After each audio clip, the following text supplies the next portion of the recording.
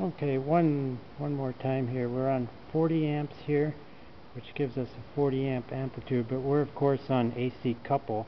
If we go over here to traces, we can see that AC couple displayed 40 here and then low 40 amp probe.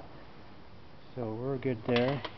And we look at our current probe and we see we got it on a 40 amp setting. We'll zero that out, clamp it around the positive battery cable that goes to the starter, and then we'll take our jump wire, and we got the relay out.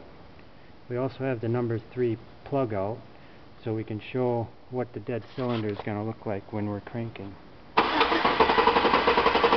then we see we got,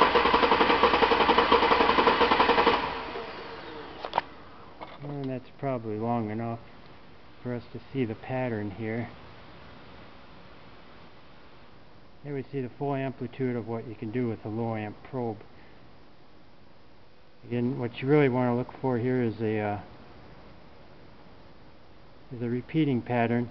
So every time we hit the dead hole, the one with the spark plug out, we see we got a missing spike here, but then it slowly will build up amperage. So until you fix this problem, you really shouldn't pay too much attention to this gradual slope here of increasing the amperage draw of the starter, because it has to make up for the cylinder that comes right after your the cylinder that doesn't have any compression has to work twice as hard to make up that speed. So you're going to get this this kind of rising effect in your amp draw. Okay, I guess that's about it. Fine.